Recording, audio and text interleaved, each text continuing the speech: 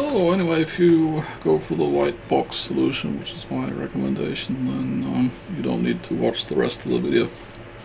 Because in the rest of the video I thought we'd actually have a look at the original power supply and see if we can rectify the problem. However, I just want to put in some warnings and cautions here that in some jurisdictions fixing devices with high voltage or mains voltage present is not authorized for normal people. You have to be an authorized repair person of one kind or another. So as I said, in your local jurisdiction you have to make sure is it even permitted for you to try and fix it. And more importantly is you need to know what you are doing. So not recommended to enter into a device where there's both primary and secondary voltages exposed on the same circuit board. If you don't know what you're doing, then you could very much hurt yourself. When it comes to measuring power supplies, I mean, using a multimeter I consider relatively okay. But if you are going to connect in an oscilloscope, I wouldn't recommend it if you really do not know what you're doing. And also, if you're going to use an oscilloscope, then I recommend that you use a mains isolation transformer. And if you don't know what a mains isolation transformer is, then don't try and measure the power supply with an oscilloscope. Anyway, that said, thought we could actually dig into the reasons why I think in this specific case it might be worth trying to fix, because the only rail that the only voltage that's not correct is the minus 12 volts. And so let's take a little look. So there's been an attempt to document the Amiga power supply unofficially, and to create a schematic and then a board layout and so forth, and it's very clearly stated here that you can't really trust that it's to be accurate, but let's say for our purposes we look at the schematic diagram, then basically what we're looking at is this minus 12 volt regulator here. Since all the other voltages are okay, then I think that it might be worth trying to change out this minus 12 volt regulator. So anyway, it's off and the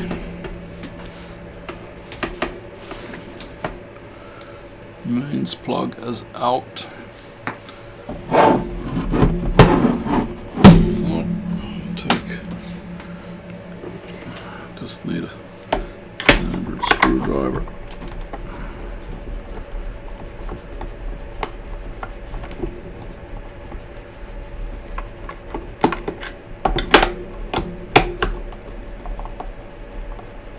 As I said, this one only had 3 screws in it. So.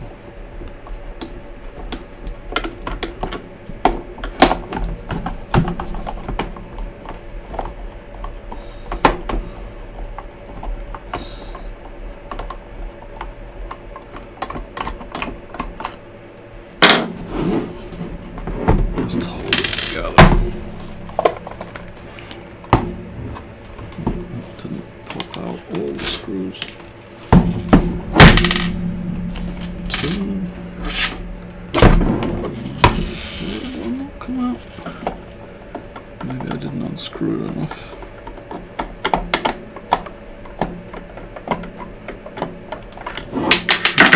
Oh! Yeah, it flew away. And then we take the top off.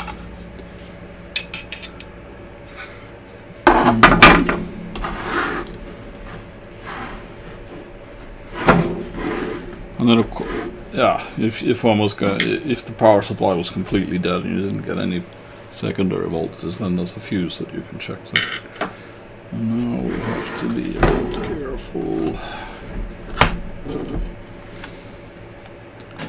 And I think hasn't actually got that big caps in it. There are a few in there, but they're not very large, so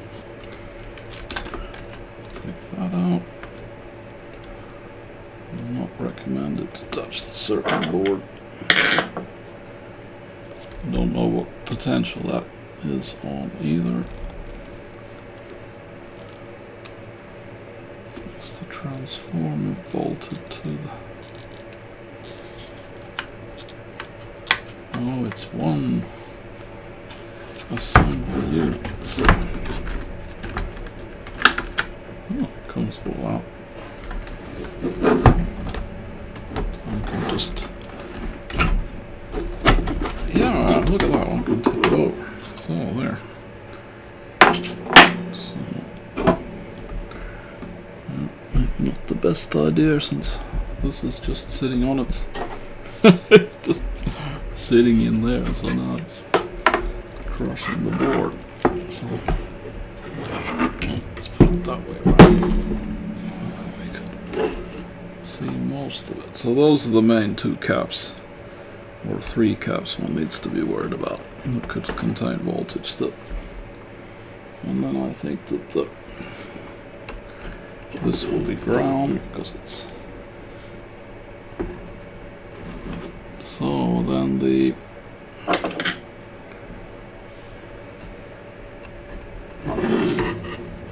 So there's two, there's probably, that's one regulator, and then there's another one.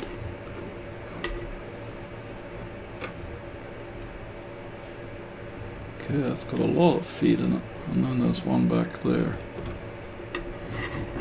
What that multi-legged component is, just gonna have to look at the diagram.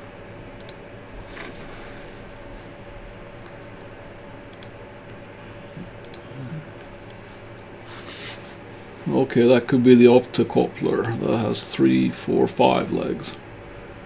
Now, why would that be connected to the cooling? So I don't know. I did warn that this maybe the schematic might not be for this exact board or implementation, because I do know that there are several implementations of this power supply. So that one has to be a bit careful. So what I'm going to do now is I'm going to just measure the voltage on the capacitor.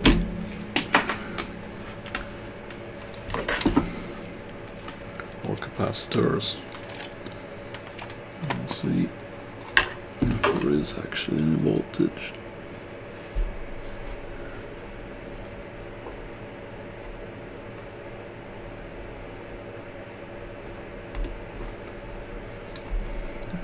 Board is moved.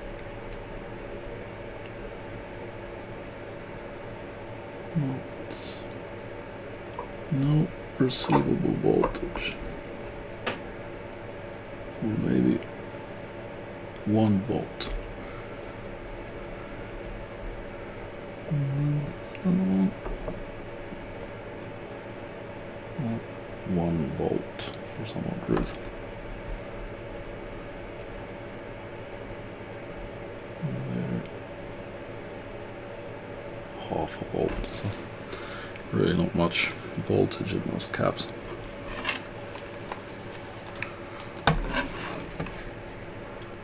Well, that seems to be bad news. The power supply that I have is definitely not the same as the power supply in those schematics. So, but I think that the concept of having a minus 12 volt regulator might still be, and I can see something that might be, but it's, as you saw, the heatsink that covers pretty much everything. So I'm just going to try and get the heatsink off and see if I can get at those, to look at those components and see which one is the 12 volt minus 12 volt regulator. Well, my analysis so far is that somebody beat me to it, and was going to do the same thing I did. So to get to the voltage regulators, which are, one is on the wall and then there's one standalone, I think. So those are probably the voltage regulators. That they tried to get this screw out here and failed. So they actually ruined the head of the screw, and then they probably just gave up and said, whatever, don't care. Put it together again, you know, not caring to put all the all the case screws back in, and then just call it a day. Ship it out to the customer. So that's a bit of a dilemma. So I think that they still would have. I don't know. I have the white box power supply, but anyway, what I would have to then do if one was going to actually proceed with this is to actually drill that out, and then the other regulator here, it's actually has a nut on it, so that's the, and then the one screw for the other component I was able to unscrew. So then one could lift this away, and then one could get access to be able to read the codes on the and be able to extract the regulators. But the risk, of course, is that if you start drilling this, then there's you know, drill shavings and stuff. Or if you try to cut it off, the same thing, you get lots of crap, even if you try and put tape and stuff. So I don't know. A bit of a tough call. But that's what one would have to do, at least. So drill that out, unscrew the nut, get this out, check which regulator is the for the minus 12 volts. Just swap it out, power it up, see if it works.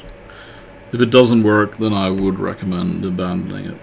This really, as I said, the circuit diagram that I found on the net, that definitely is not this.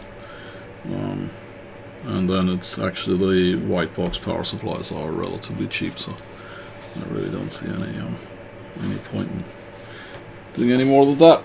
So I think I'm going to actually junk this. I don't really think it's worth my time to try and fix it. So I just thought I'd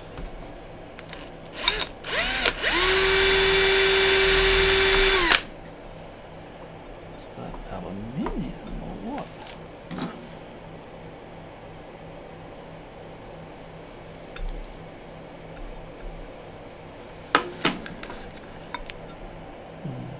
Strange.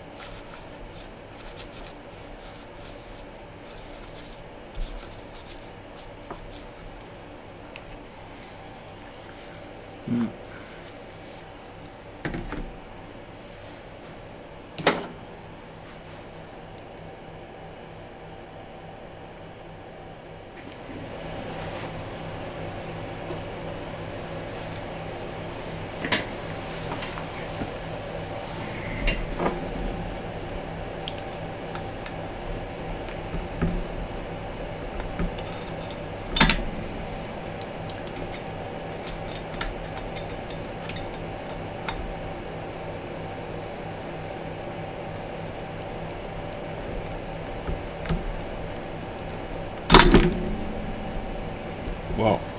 I think I got it. It came out. Wow. So I just destroyed the screw there and then used this one and then on the head and then it just broke off the head. So that's loose there. Now it's just to turn around. It's going to have some serious air blowing to make sure there's no remnants of that drilling left.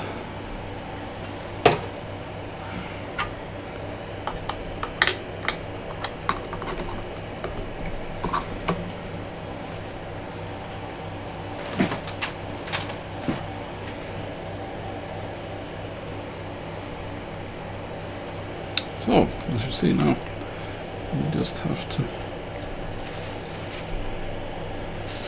take that one out.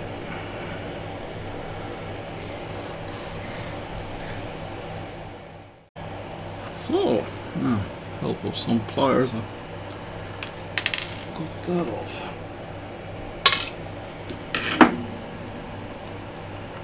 And that's the last.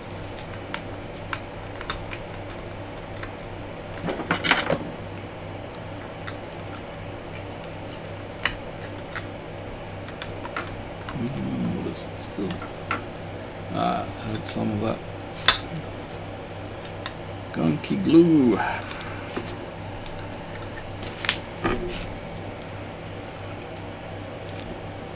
Gunky glue left.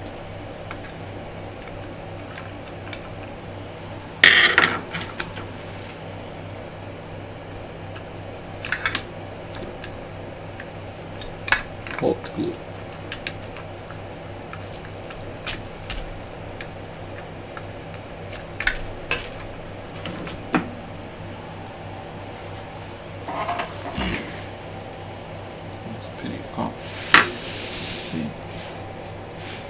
Got a bit of hot glue just there.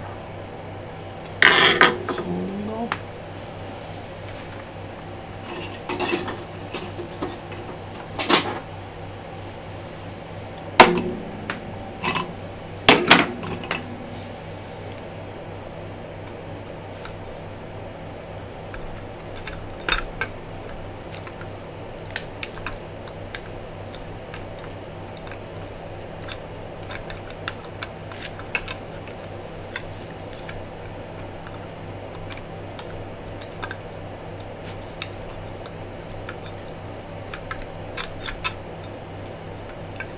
There.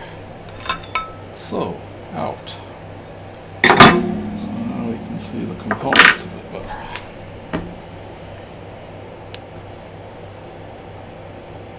So it's not that, so it's there. That one or that one. Just my volt regulator. Yeah, with a protected backing, one has to remember that insulates it from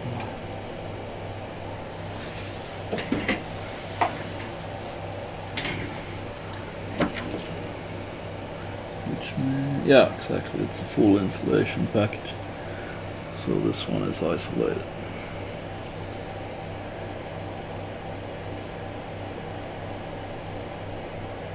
Oh, don't recognize that. And that's definitely not a regulator, it's only got 2 legs. And then that one has 3 legs. And again, it's got this glue gunk on it. So, I have to work and get rid of that.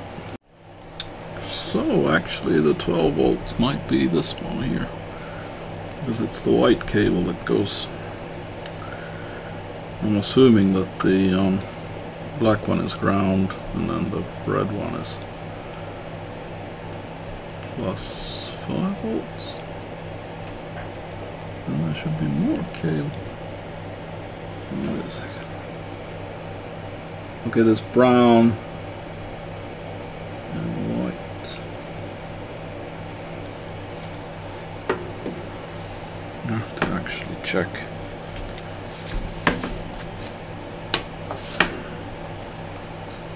What is that?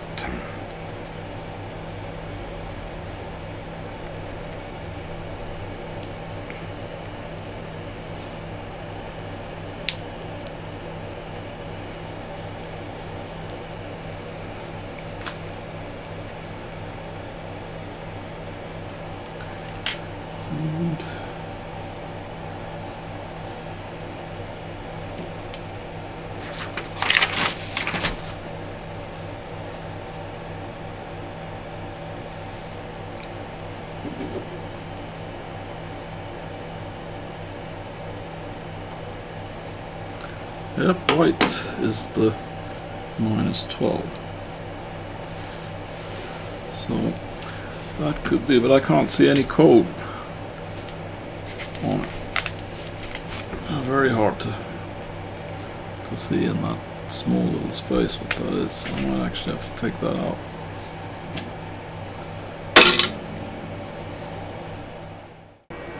So let's see if we can.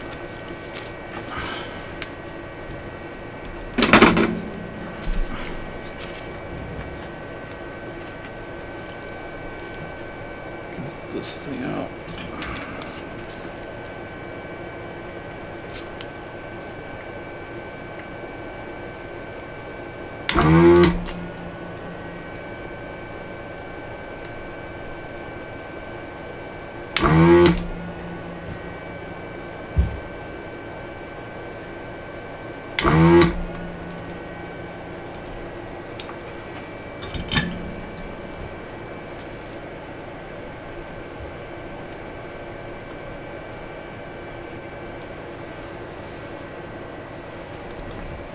Probably still stuck. Yeah. Still to re-suck this one.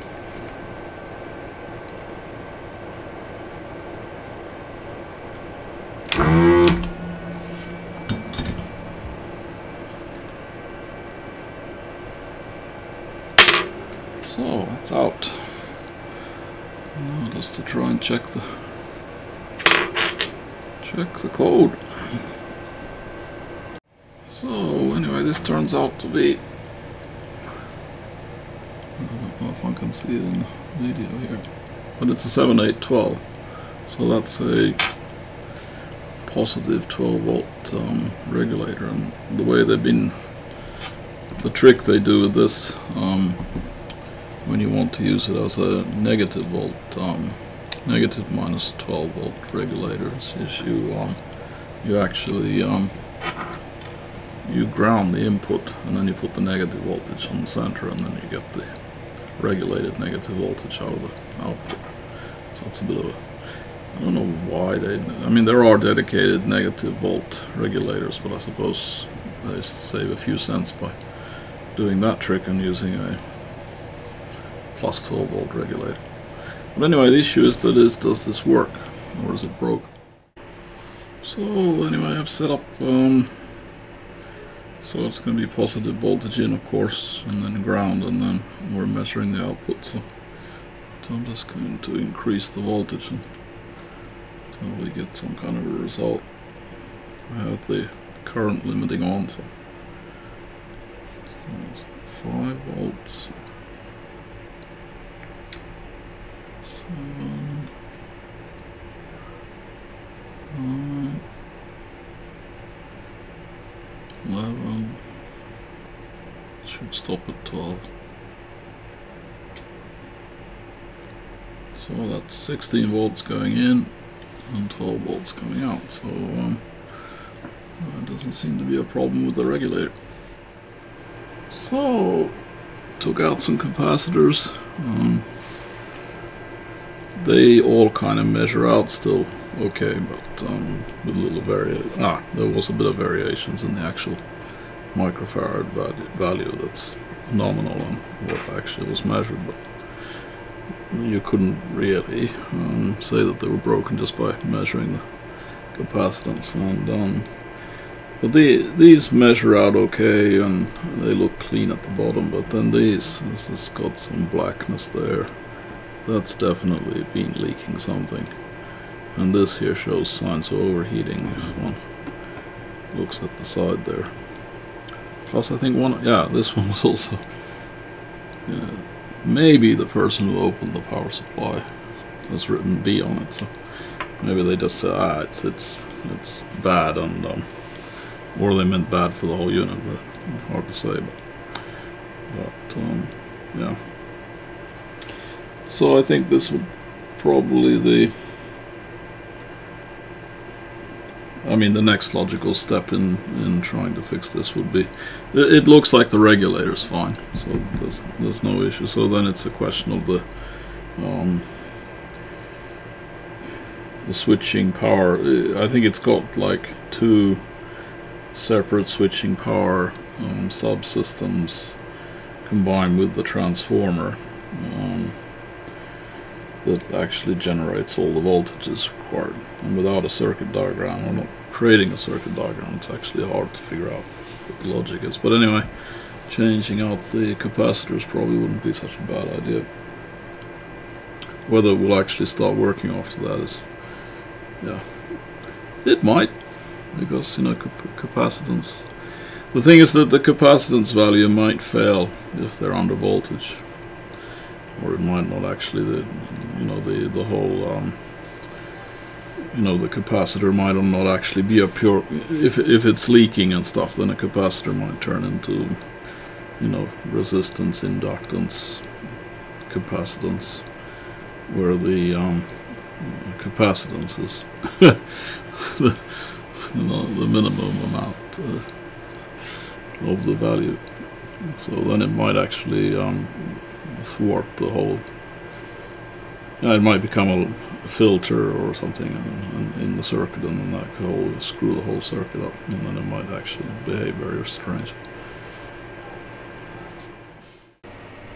So, finally got the capacitors. I must say that the delivery times from Chinese companies is increasing every month that goes by. But anyway, of course, not all of these are going to be used. But anyway, I need to get all these soldered in and see if it actually helps to fix the power supply. So, I got the first capacitor in place. It's this one, 470 microfarad, 16 volts, and the negative pole is on here, right here, on this side. So now 2 larger caps. So that's that one and that one. And then the negative pole is there and there. 2200 microfarads, 35 volts. However, there are pictures where these are 40 volts, but the ones that I took out, they were 35 volts. So it probably doesn't matter if they're 35 volts or 40. Okay, next one. It's that one there. And the negative pole is there. And it's 330 microfarads, and I used one with a rating of 50 volts. The original one that I took out was 40, but I couldn't order 40 volt caps, so the 50 volt was the closest one I could find. So, swapped up. I'll install one more. So that's that one, and the negative pole is over here. And this is 330 microfarads and 25 volts. So, it's the next one, and that's that one, and that's 330 microfarads and 50 volts, and then the negative terminal is on this side. So it's the last one, it's this little one down here, and the negative pole is on this side. 633 volts and 10 microfarads. Anyway, I got to prepare the heat sink of it, so then I have to remember that this component needs the insulation on it, so it doesn't short circuit with the heat sink. And then otherwise, then I have to also fix this hole, because that was when I drilled it out, so I have to drill another hole through there, or open up that hole and put another screw It's probably not going to be possible to video putting this together because this is going to sit on top and cover everything, so you can't see what's going on. But yeah, I'll try and get this fixed. So anyway, now I got it all screwed together again, I hope correctly. And now it's just to try and get it back into its box. So anyway, back in the box. It was a bit of a struggle to get in, but I think it's okay.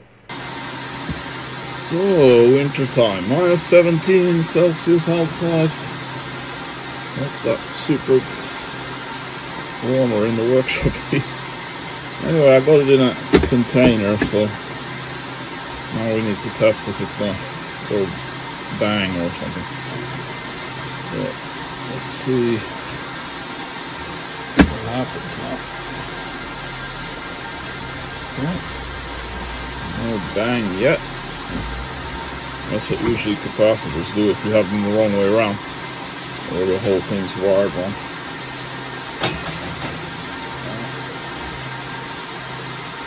The switch is in the on position. So we'll just wait a while and see if some smoke comes out or some other ugly side effect. Be back. So it's been standing around for a while, so now I'm going to see if I can get any voltage. Take the pin out, like that. That's the orientation of it. So what is it? Ground is in the corner.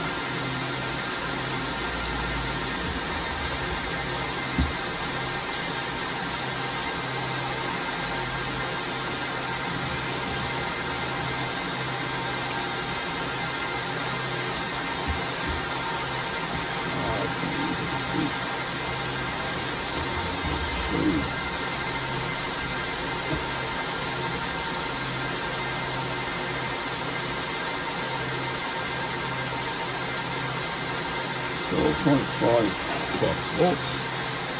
That seems to be okay. The 5 volt now.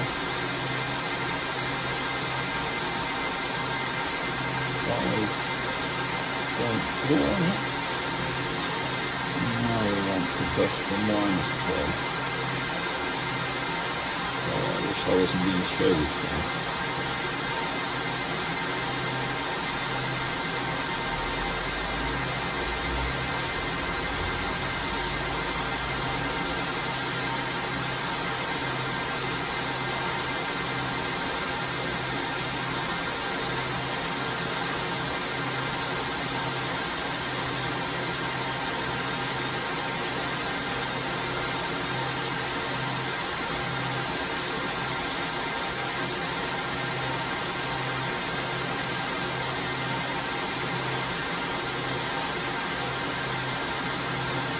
-7.5, so it seems like we haven't fixed the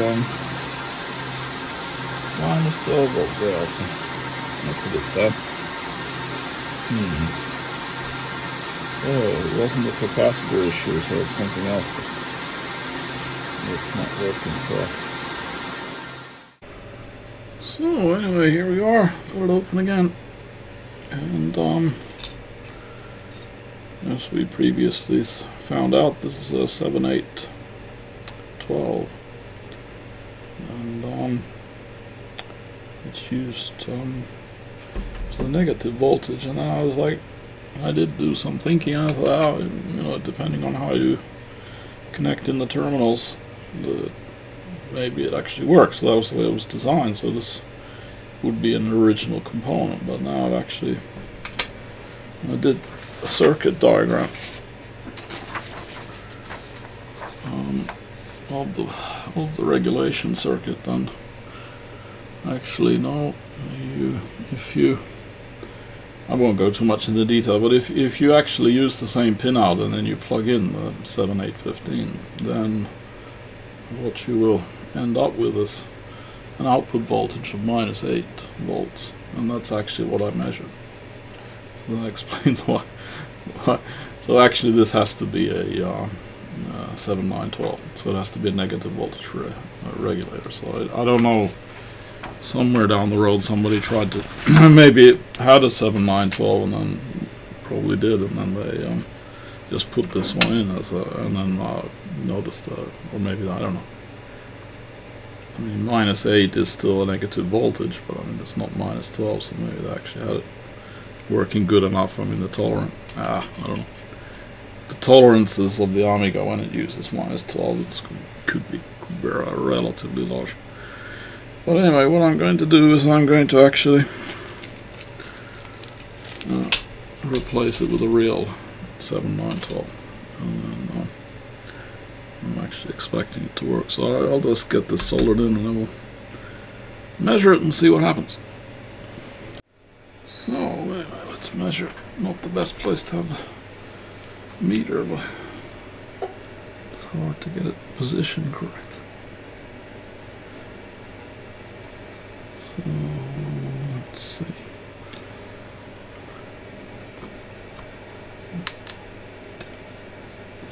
Side. Oh, it's so slippery. 20. Oh. And then the output side.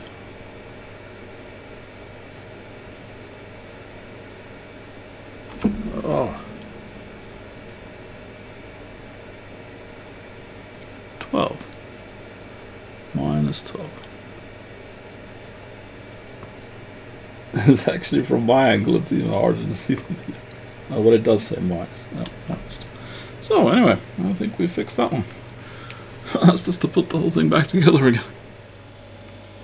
So here we are with the test set up. So we've got a standard Amiga 500 here, and then we have the power supply, and the monitor.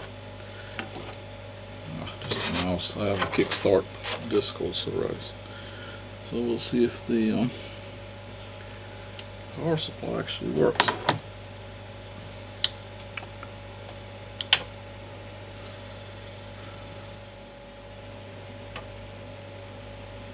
There. See, it's a bit, sometimes a bit weird, but you know, you can't blame the power supply for that. Anyway, so let's see if it can power the boot process.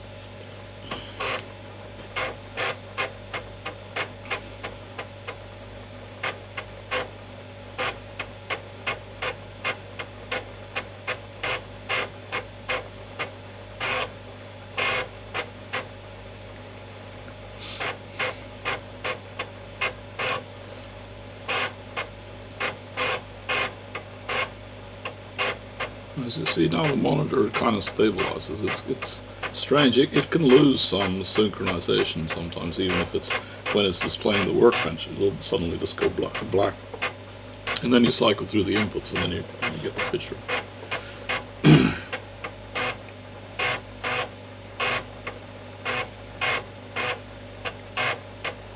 Well, seems to be able to power the disk drive and keep the computer running at the same time. Oh, the workbench.